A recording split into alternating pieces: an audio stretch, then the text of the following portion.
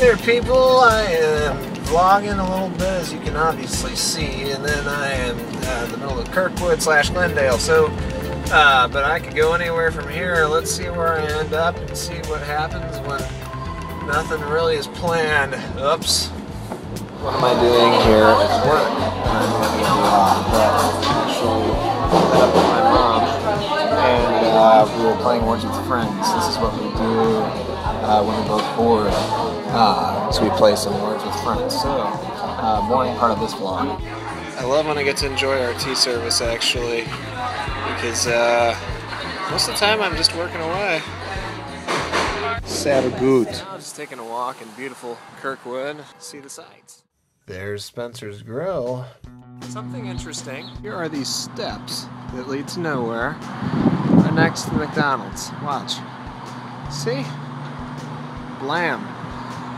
You want to go into a brick wall? Walk down these stairs. Don't want to get hit in the head, so I'm not going to do that.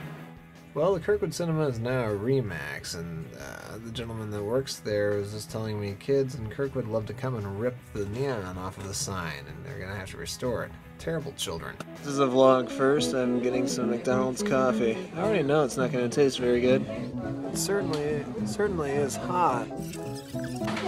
Well, it tastes like coffee. Some inherent taste I'm getting are motor oil.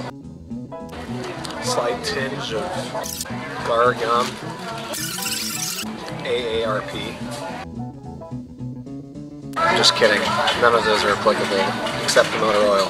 Wow, it must be cold in here if you can see my breath. I'm a fan of the ice cold bathrooms now. Just to let you know. It's rated PG. Well, it's the Amtrak station. But I'm going to show you something interesting.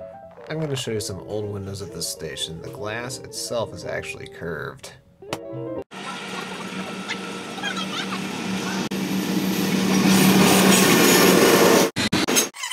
Now I need a drink, but apparently someone's dog might need a drink. You see this thing? Keeps on turning.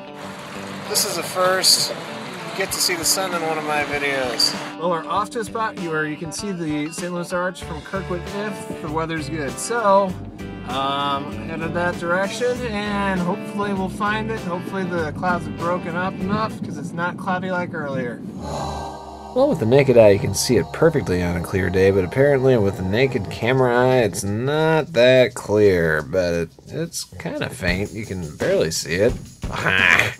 You know, if you ever need a place to sit when you're in the wild, I recommend this place. This vlog has been a vlog. Keep up the good whatever that you're doing right now that's productive. Anyway, this film is rated PG. Bye.